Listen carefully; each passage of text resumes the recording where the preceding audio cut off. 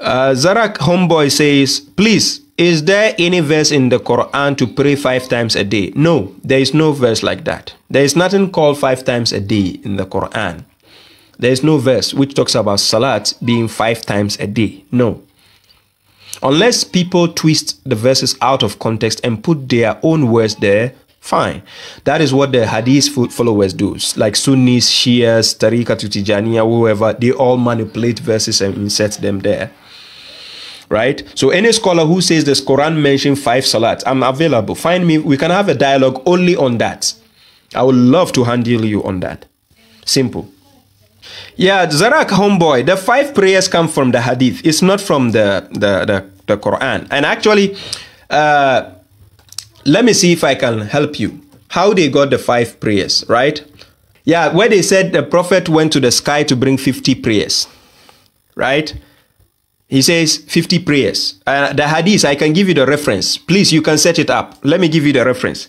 It's Sahih al-Bukhari, 349. In book reference, book number 8, hadith number 1, right?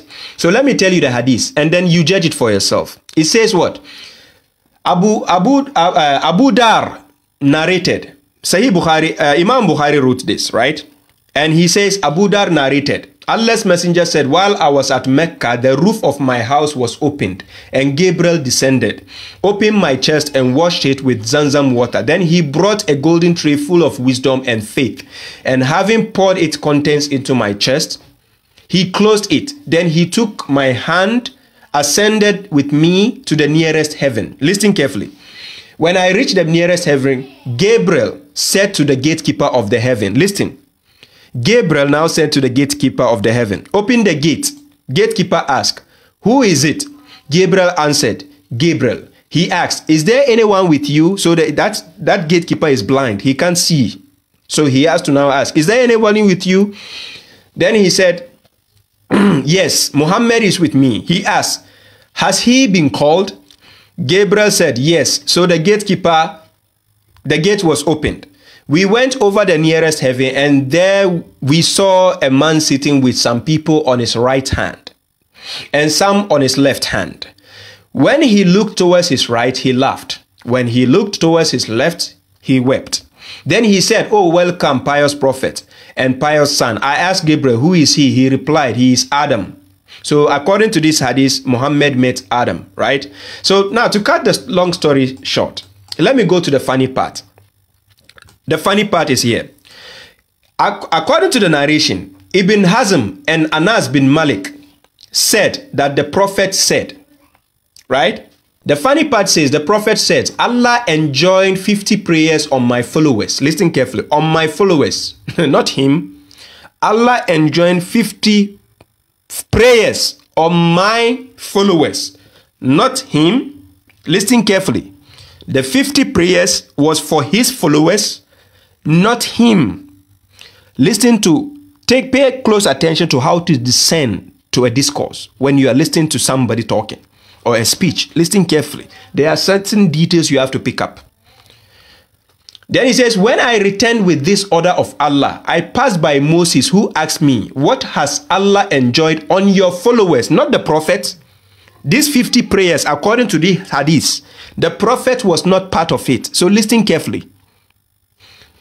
So then he told Moses, Moses told Muhammad, what has Allah enjoyed on your followers?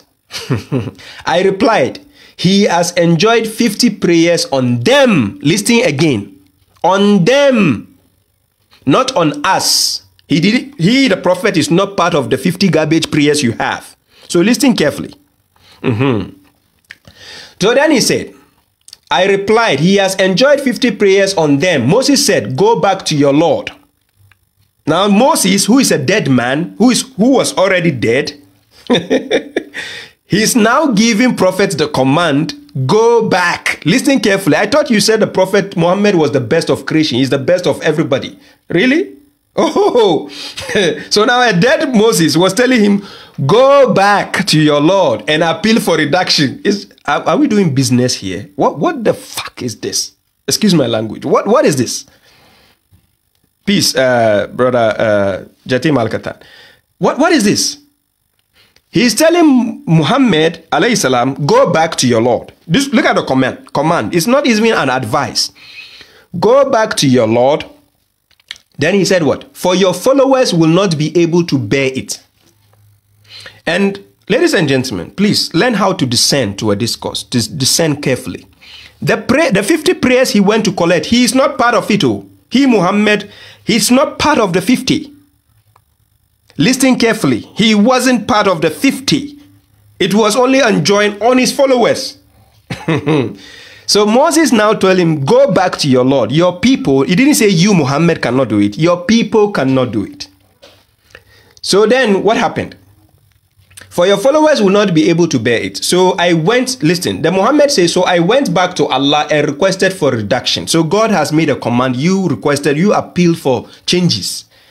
You forgot when Abraham made an appeal to God. When he made an appeal to God and he told God that don't destroy the people of Lut. What did God tell him?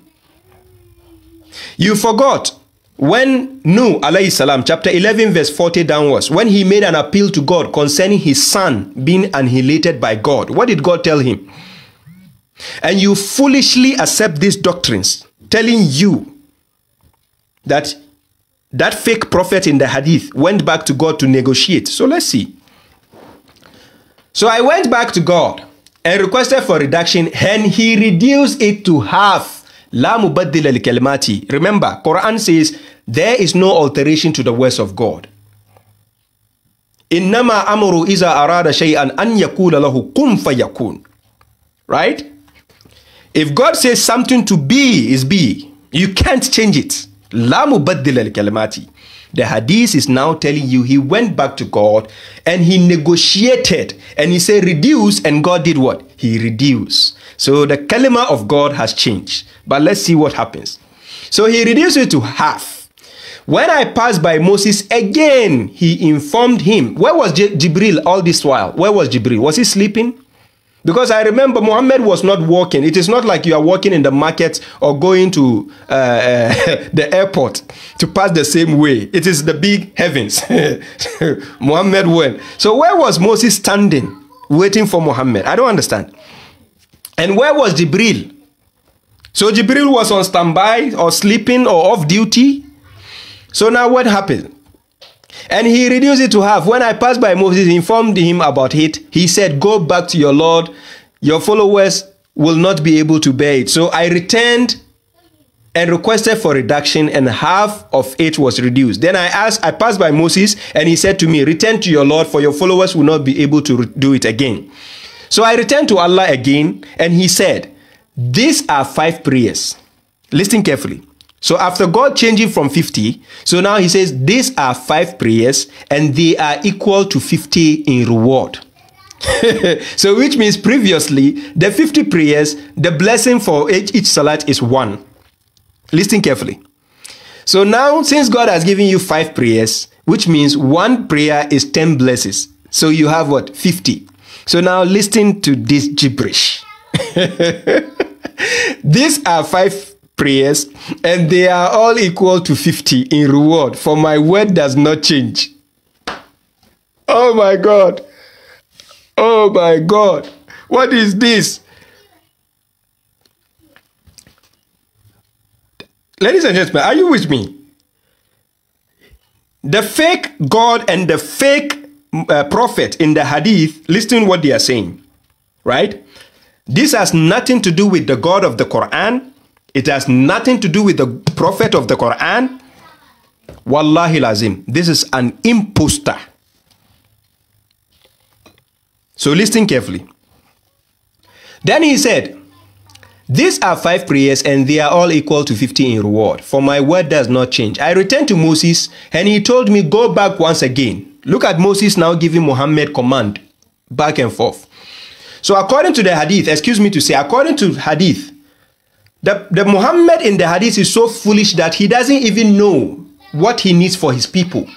And he doesn't even know what to decide for his people. So a dead man who has been dead for centuries before Muhammad, he met him in the sky and he's telling him, your people cannot do it. So go back, And you are telling us, insulting God for us, telling us that God himself doesn't even know what the people want and what the people can do. After God says, La yukallifullahu nafsan illa wus'aha. Huh? So God has to now put something upon you that you can't. So Moses was more smarter than God and the prophet, according to your doctrines. Right? So hasbunallah wa ni'mal wakil. Subhanallah. So now, the last time when Moses told him to go back after the 5 prayers, listen to what Muhammad says. He says, now I feel shy. I feel shy of asking my Lord again. Then Jibril took me till we reached Sidrat al-Muntaha, the low tree of the outmost boundary, which was shrouded in colors, indescribable. What is this? No, excuse me. So God gave him 5 prayers. Where is the rakat? Where is this?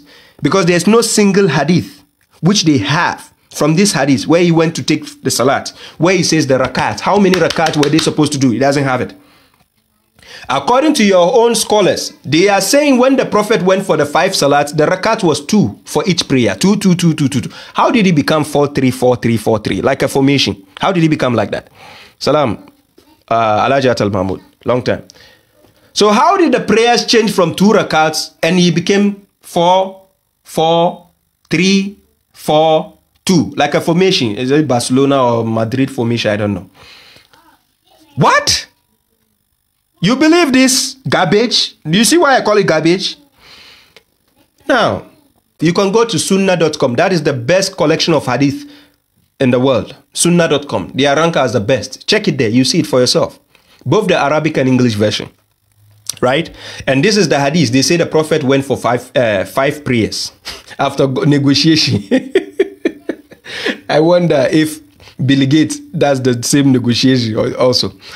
So ladies and gentlemen, let me deviate from, not deviate. So the brother who asked me about the 5 salat, this is how you got the 5 salat, right?